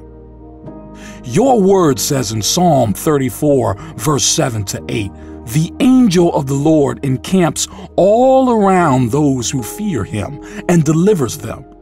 Oh, taste and see that the Lord is good. Blessed is the man who trusts in him. Thank you for your promise of protection, a psalm that offers such a blessed hope. I pray that your angels encamp around me and my home and to offer me divine protection from the enemy. Strengthen us so that we will be able to withstand the storms of life and any challenges that come to test us. Strengthen us to be able to withstand any attacks from the enemy. Give us the power we need to overcome the enemy's attacks. Give us peace so that we will not allow fear and anxiety to hold us back. We put our trust in you as our ultimate source of divine protection. As your children, we refuse to let anxiety or fear become our companion. Help us to trust in you and not to worry. Help us to trust in your ability to keep us safe and secure. We are blessed because I am under the care of Jehovah. We are blessed because you watch over us each and every day. We are blessed and protected because you go before us, Lord Jesus, and watch over our coming in and going out. And so this means we will rejoice always because of you. We will put our faith in you regardless of what we're facing. We will give thanks to you in all of our circumstances. And it's all because you have a plan for our lives that is divine in purpose. Father, I trust that all of my steps are ordered by you. I have confidence in your word that tells me to approach the throne of grace boldly. And that if I ask anything according to your will, then I know that you will hear me. I simply want to take time out of my day and say thank you. Thank you for being so good to me. Thank you for being patient with me. Father, I pray that I will always abide under your shadow, meaning that I am always close to you. You are always near and never too far from me. I will say to you, Lord, you are my safe place, and you are my strong tower. You are my God, and I am trusting in you to be with me always and to be my defender. You, Lord Jesus, are faithful, and I trust and believe that you will strengthen me and protect me from the evil one. I thank you today for blessing me with peace. Thank you for blessing me with a calm spirit and a heart that is not troubled. Lord, I pray that you would help me so that the things of this world may not affect me so much that they would result in me losing my peace. I thank you today for blessing me with peace. Thank you for blessing me with a calm spirit and a heart that is not troubled. Lord, I pray that you would help me so that the things of this world may not affect me so much that they would result in me losing my peace. Grant me the grace, Lord, to face my mountains, to face my Goliath with no fear, but rather with an assured confidence that my Lord will deliver. He will uplift me and protect me from all harm. Thank you for listening to my prayer. Amen. With God, all things are possible. In the Gospel of Luke, the Bible gives us a verse with just 7 words. But those 7 words should be a reason for joy in the hearts of every believer. The Bible says in Luke chapter 1 verse 37, "For nothing will be impossible with God." The prophet Jeremiah in chapter 32 verse 17 said, "Ah, Lord God, it is you who have made the heavens and the earth by your great power and by your outstretched arm. Nothing is too hard for you." God has a way of doing what we believe is impossible. And because He is God, He uses the foolish things of the world to shame the wise. He uses the weak things of the world to shame the strong. Here are just a few examples of God making the impossible possible. The Israelites marched around the walls of Jericho, and on the 7th day, they marched 7 times around the walls, and then finally blew their trumpets and raised a great shout, and the walls of Jericho fell. Now, to the unbeliever, this doesn't make sense. Why would an army choose not to use their weapons, but instead to march around the walls of a city every single day for 7 days? Why not go directly into battle? Why expend so much energy? However, us as believers, We know that God's ways are not like our ways. What seemed impossible became possible when God was involved. The Bible tells us of more instances that God made possible the impossible. He split the Red Sea so that the Israelites could walk on dry land. Sarah got pregnant in her 80s. A virgin named Mary gave birth to Jesus. Time and time again, God has shown himself that he is not bound by the laws of nature. He is not bound by physics or gravity. He isn't bound by time. He is the God of the impossible. He can do far more abundantly than all that we can ask or think. And I would like to speak to someone today and encourage them to believe. Believe that Jesus Christ can still do the impossible in your life, in your home, and for your family. Believe that Jesus Christ can still change circumstances and make them work out for your good. And let me tell you that in this life, out of all the people that we will ever encounter or ever meet, there is only one who will never disappoint us. There is only one who can truly help us, who can truly love us and meet our soul's deepest needs. There is only one who has ever uttered the words, "I will never leave you nor forsake you," and his name is Jesus Christ. There is none like him. There is no one who can rival him. There is none on this earth or any person who has ever lived who could come close to Jesus Christ. He loves with an unconditional love, and he speaks with unmatchable wisdom. He is the Good Shepherd. And so with this understanding, let us pray. Lord Jesus, we bow down to you today. We invite you to work what is impossible and make it possible for us. Your presence casts out all fear. Your presence heals. It renews and it restores. At the sound of your name, demons tremble. With the authority that is in your name, miracles can still happen today. Situations can still turn around today. Jesus Christ, we say you are the Messiah, the risen Son of God. Nothing is impossible with you. You fed 5,000 people with 5 loaves and 2 fish. You brought Lazarus back from the dead. You spoke to a storm and commanded it to be still. You died and raised again from the grave, and now you are seated at the right hand of God in heaven. Lord, we desire to come face to face with your presence.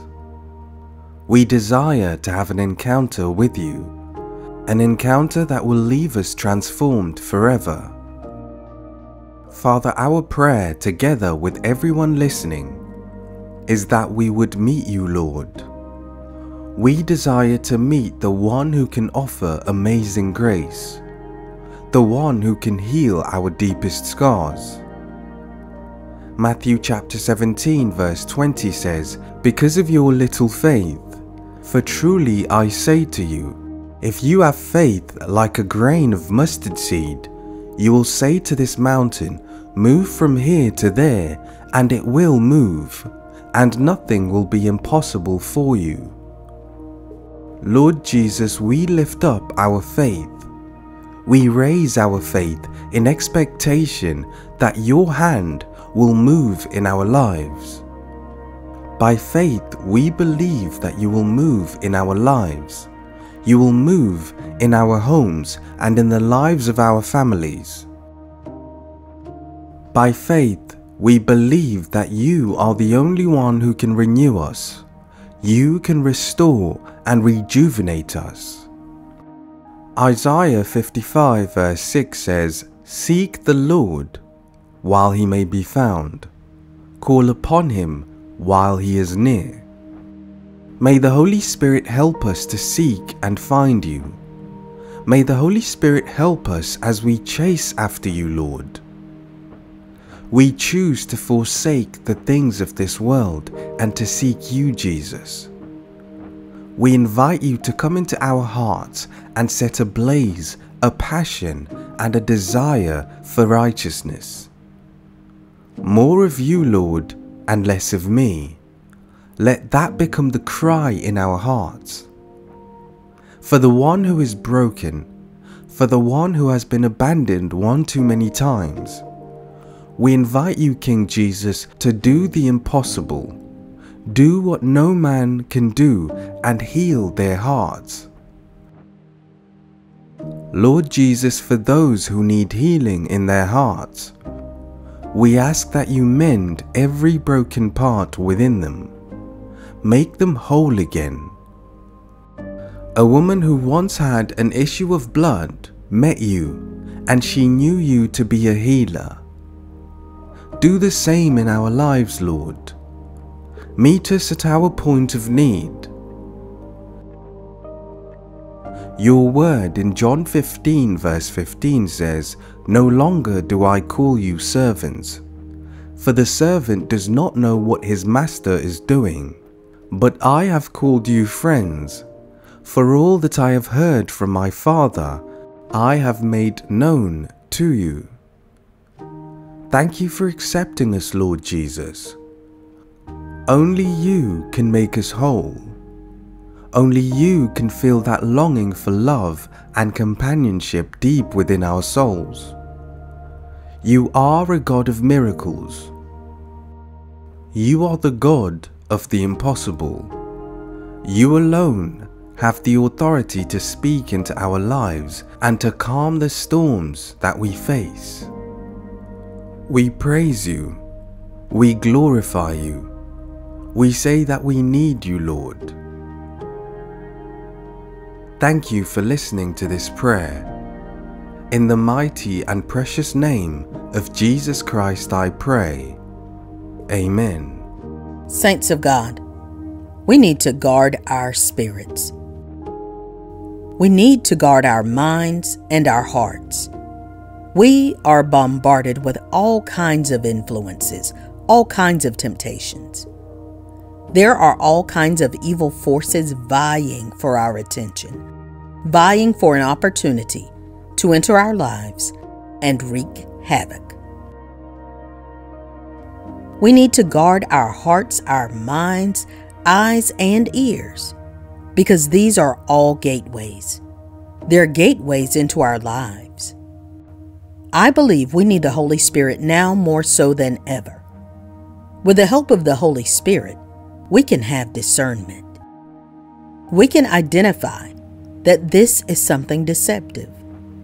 With the help of the Holy Spirit, we can discern if something appears to be of God, but it really is glorifying other things that aren't of God, like this world, pride, and pleasure. We need guidance from the Holy Spirit on how to navigate this life while protecting our faith, our joy, our mind state even. I say this because we have to be honest and we have to be real. Everything on television isn't good for your soul. Everything you listen to isn't edifying you. Everyone you come across is not good for you. The deception of the devil is that he wants to lure us into a false sense of security.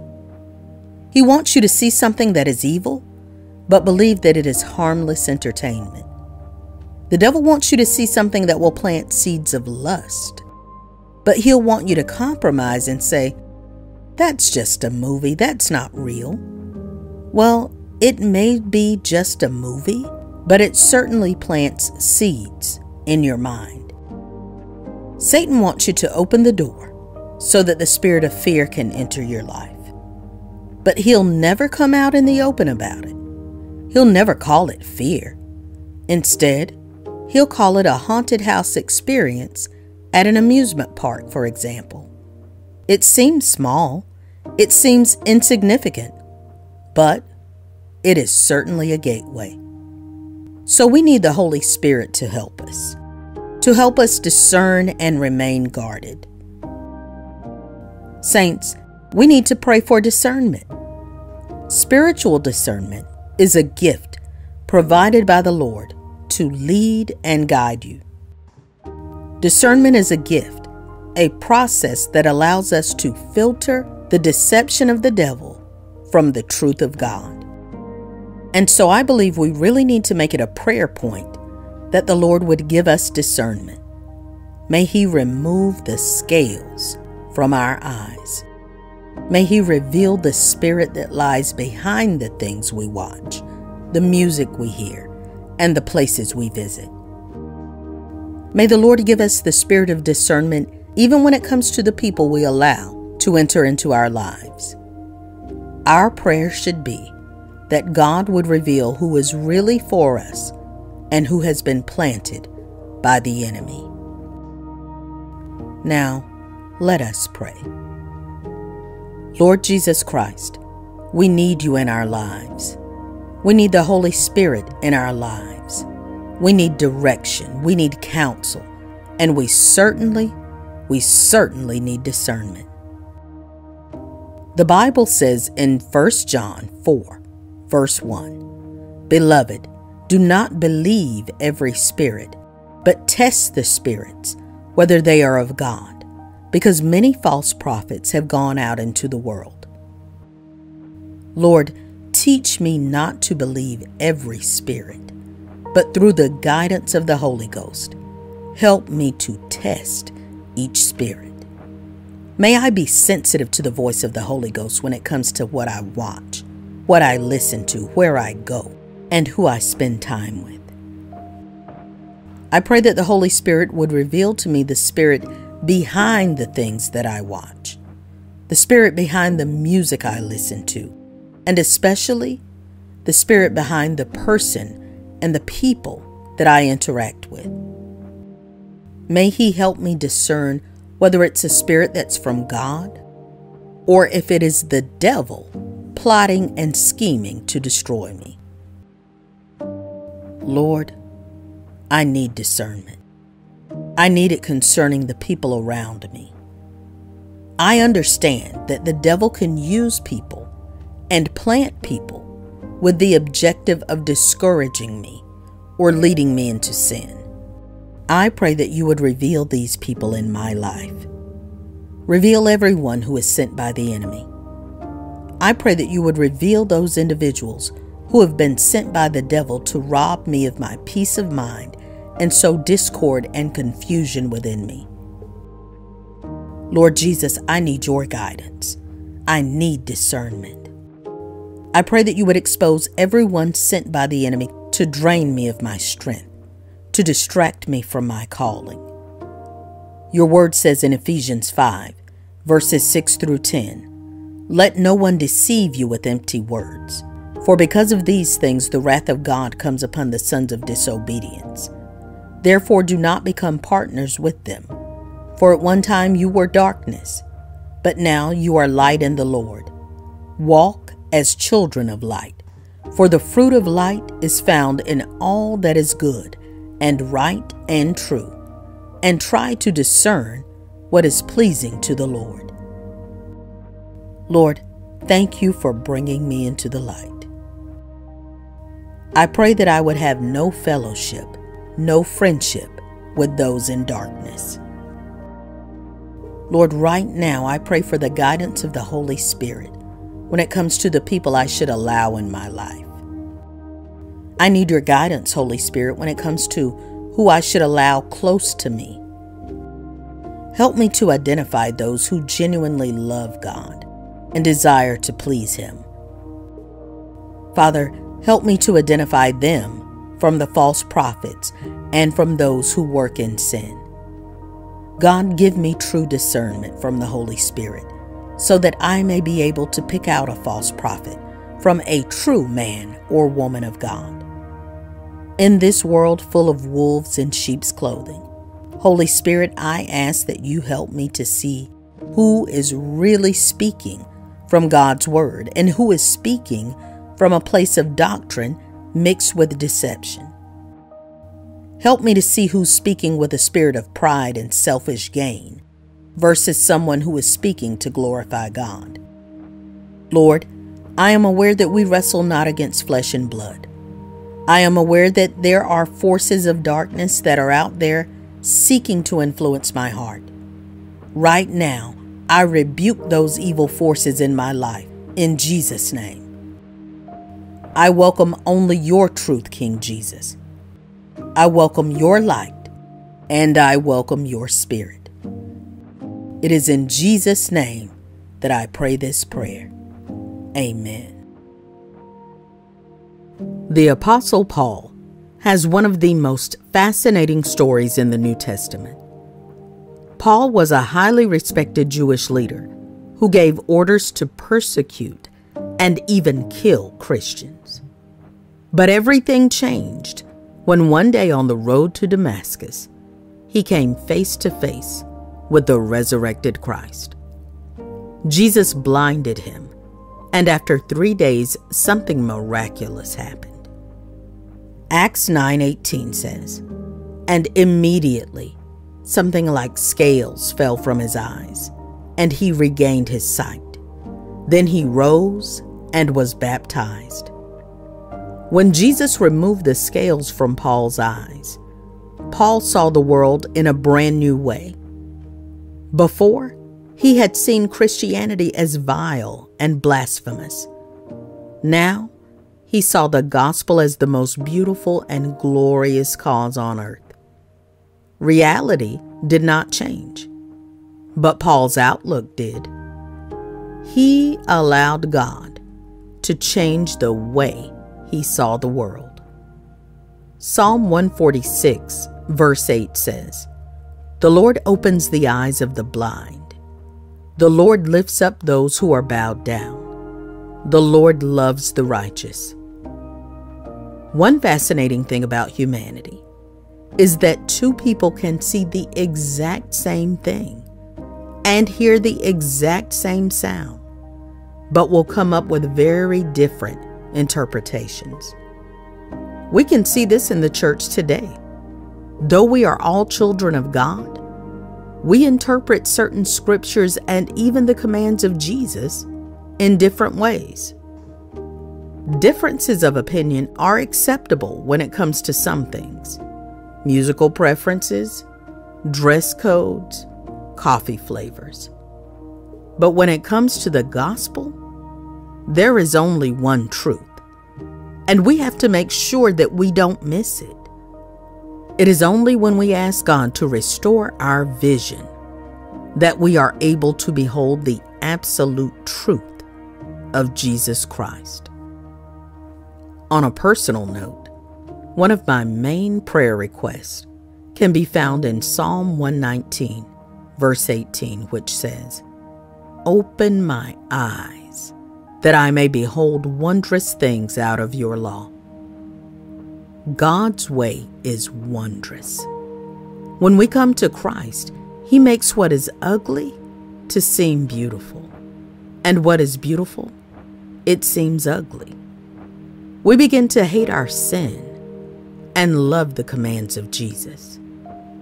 The rest of the world scoffs at us, not because they necessarily choose evil, but because they simply can't see. 1 Corinthians 1 verse 18 says, "For the word of the cross is folly to those who are perishing, but to us who are being saved, it is the power of God." A correct view of God doesn't come from our own wisdom or theology. It comes only when we ask Him to remove the scales from our eyes. And when He does, we stop seeing Christianity as a label or category, and we begin to see it as a lifestyle. We stop seeing Christianity through the lens of denomination or doctrine. Instead, we focus on the urgent gospel of Jesus Christ, the one that needs to be preached to everyone. Now, Ephesians 4, verses 4 through 6 say, "There is one body and one Spirit, just as you are called to the one hope that belongs to your call. One Lord, one faith, one baptism, one God and Father of all, who is over all and through all and in all." When the scales in our eyes are removed, Christianity becomes more than an accessory, more than a cross worn around our necks. It becomes more than a tattoo on our arm. It becomes about living to serve Jesus and to testify about all the wondrous things that He has done. Now let us pray. Holy Father, thank you for giving me the capacity to see and appreciate the beauty of the gospel. Lord, thank you for opening my eyes. Thank you for removing the scales from my eyes so that I can truly see the wonders of your glory and your grace. Open my eyes so that I can really see your amazing grace. Indeed, I once was lost, but now am found. I was blind, but now I see. And I am only able to see your goodness because you have opened my eyes and given me understanding. Father, only you can see the realities of this world as they truly are. Only you are able to tell right from wrong with perfect judgment. Lord Jesus, open my eyes and give me wisdom. Forgive me if my focus is on the wrong things. Help me not to waste my time and quarrel over minor things. I pray that you would help me to see the greater picture. Lord, help us shift our focus to the glorious and true gospel of Jesus Christ, the gospel in which there is no room for misinterpretation or debate. As your word says, there is one God and one mediator, the person of Jesus Christ. Help us all to grasp that reality and to stand amazed in awe. Lord, you are all-powerful and all-knowing. You see far beyond what I am humanly able to perceive. You see every dimension, every point in time, all at once. So help me not to question what you have spoken to be true. Help me not to let doubts creep in and cloud my vision. Lord, remove the scales from my eyes. Help me to see clearly. Help me not to cloud reality with my own interpretation or my own vision of the world. Let my worldview be completely grounded in your word. Help me to walk by faith and not by sight. Expand my view from the earthly to the heavenly. Give me the ability to be able to see and recognize those who are wolves in sheep's clothing. These people may appear trustworthy on the outside, but they are only out to deceive. Father, don't let me fall for any of their clever words. Give me the ability to see the devil's true colors, even as he masquerades like an angel of light. Temptation is strong, but God, you are stronger. Help me to fasten tightly the belt of truth, so that none of Satan's lies make it into my heart. God, help me to see the spiritual realities that aren't apparent to me. Help me to see things the way you want me to, and not just what my sinful heart wants to believe. Make the gospel beautiful in my sight, and make sin appear to me as the abomination that it is. I want to perceive this world in the same way you do, Lord Jesus. And so, Father, Rid me of my own desires, my own lenses, my own preconceived biases. And like Paul on the road to Damascus, awaken in my heart a greater love for you. In Jesus' name I pray. Amen. Let us pray. Lord, you are a mighty and all-powerful God. I enter your presence with sincere gratitude and I reverence your name. As your children, we are thankful for your protection. Thank you for being our safe place, Lord. Thank you for being our refuge. Lord Jesus, we are thankful for your wonderful care and tender mercies. Your word tells us that our struggle is not against flesh and blood, but against the rulers, against the authorities, against the powers of this dark world, and against the spiritual forces of evil in the heavenly realms. However, in this fight, King Jesus, we can always rely on you. We are grateful that we can rely on you as both our protector and protection.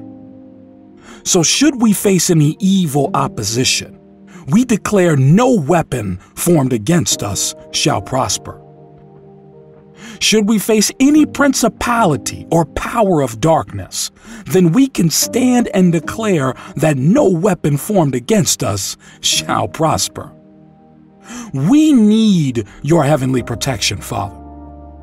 Your word says in Psalm 34, verse 7 to 8, the angel of the Lord encamps all around those who fear him and delivers them. Oh, taste and see that the Lord is good.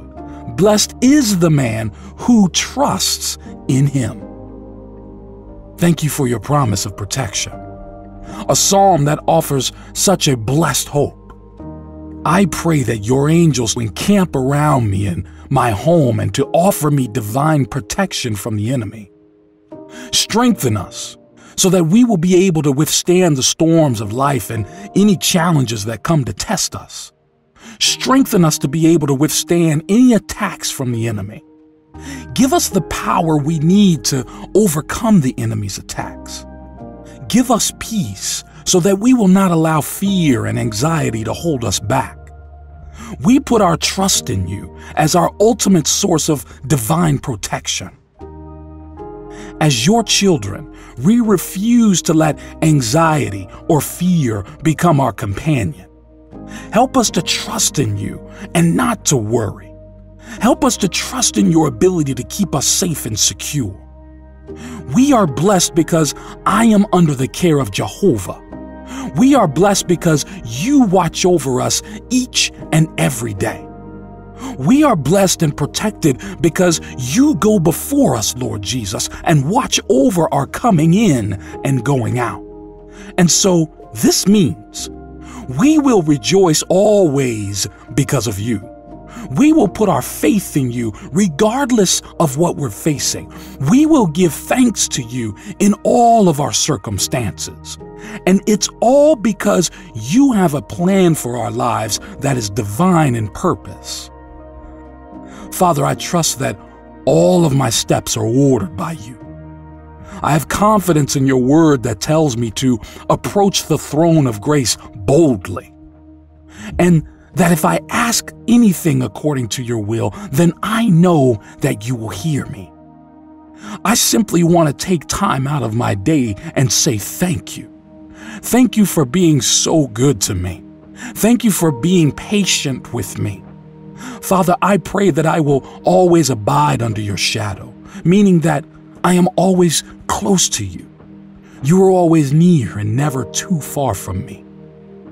I will say to you, Lord, you are my safe place, and you are my strong tower.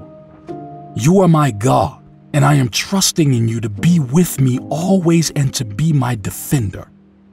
You, Lord Jesus, are faithful, and I trust and believe that you will strengthen me and protect me from the evil one. I thank you today for blessing me with peace. Thank you for blessing me with a calm spirit and a heart that is not troubled. Lord, I pray that you would help me so that the things of this world may not affect me so much that they would result in me losing my peace. I thank you today for blessing me with peace. Thank you for blessing me with a calm spirit and a heart that is not troubled. Lord, I pray that you would help me so that the things of this world may not affect me so much that they would result in me losing my peace. Grant me the grace, Lord, to face my mountains, to face my Goliath with no fear, but rather with an assured confidence that my Lord will deliver. He will uplift me and protect me from all harm. Thank you for listening to my prayer. Amen. With God, all things are possible. In the Gospel of Luke, the Bible gives us a verse with just 7 words. But those 7 words should be a reason for joy in the hearts of every believer. The Bible says in Luke chapter 1 verse 37, "For nothing will be impossible with God."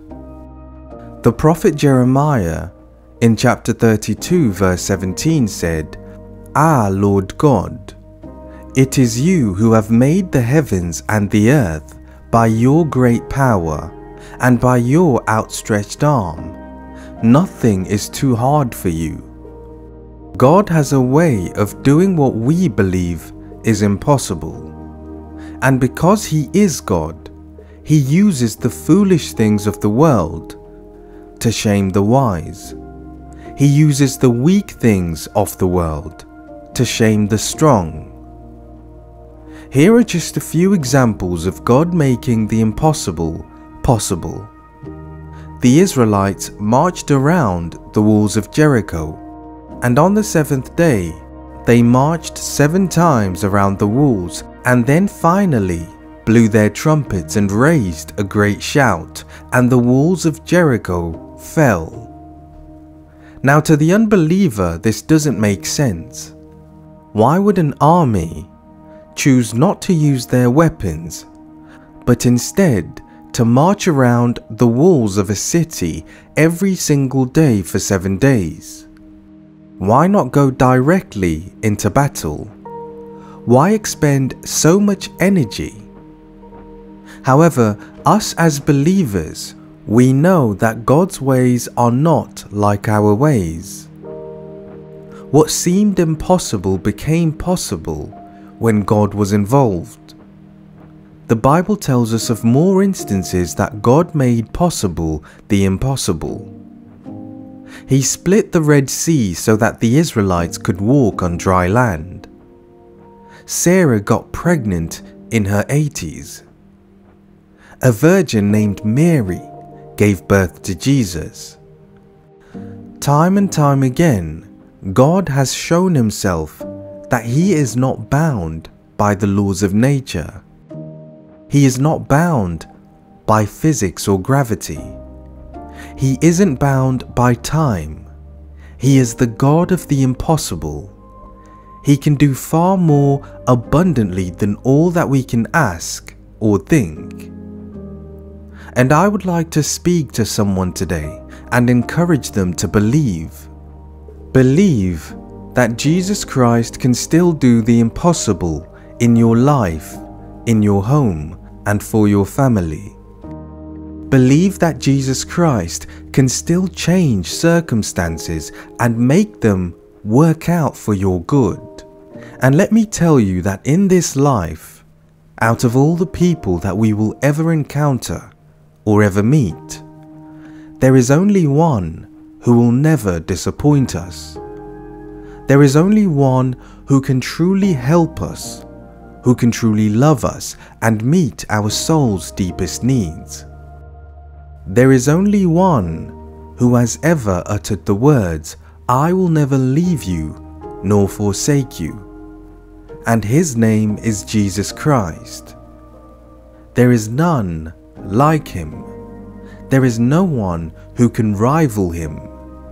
There is none on this earth or any person who has ever lived who could come close to Jesus Christ. He loves with an unconditional love, and He speaks with unmatchable wisdom. He is the Good Shepherd. And so with this understanding, let us pray. Lord Jesus, we bow down to you today. We invite you to work what is impossible and make it possible for us. Your presence casts out all fear. Your presence heals. It renews and it restores. At the sound of your name, demons tremble. With the authority that is in your name, miracles can still happen today. Situations can still turn around today. Jesus Christ, we say you are the Messiah, the risen Son of God. Nothing is impossible with you. You fed 5,000 people with 5 loaves and 2 fish. You brought Lazarus back from the dead. You spoke to a storm and commanded it to be still. You died and raised again from the grave, and now you are seated at the right hand of God in heaven. Lord, we desire to come face to face with your presence. We desire to have an encounter with you, an encounter that will leave us transformed forever. Father, our prayer together with everyone listening is that we would meet you, Lord. We desire to meet the one who can offer amazing grace, the one who can heal our deepest scars. Matthew chapter 17 verse 20 says, "Because of your little faith, for truly I say to you, if you have faith like a grain of mustard seed, you will say to this mountain, move from here to there, and it will move, and nothing will be impossible for you." Lord Jesus, we lift up our faith. We raise our faith in expectation that your hand will move in our lives. By faith, we believe that you will move in our lives.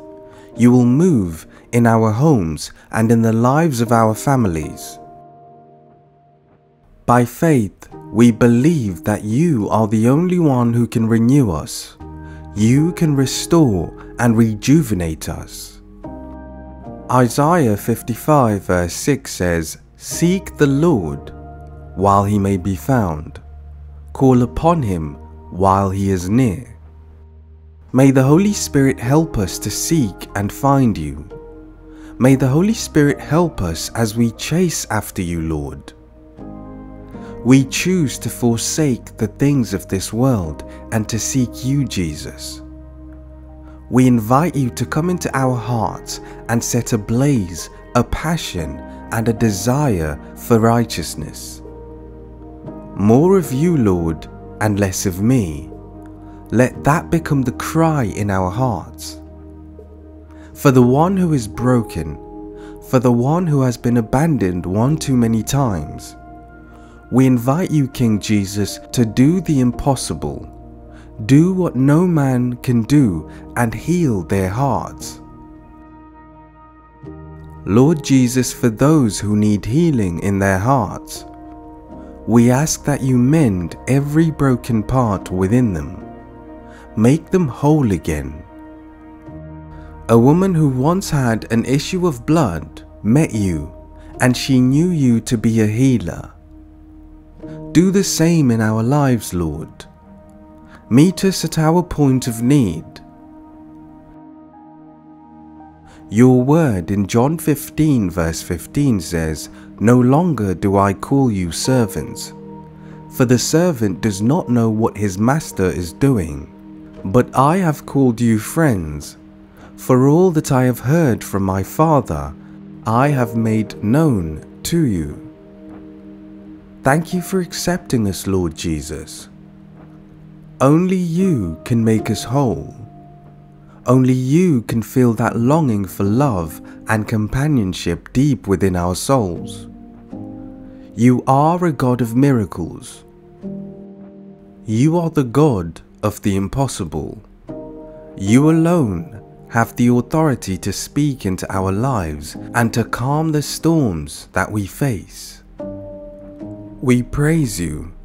We glorify you. We say that we need you, Lord. Thank you for listening to this prayer. In the mighty and precious name of Jesus Christ I pray. Amen.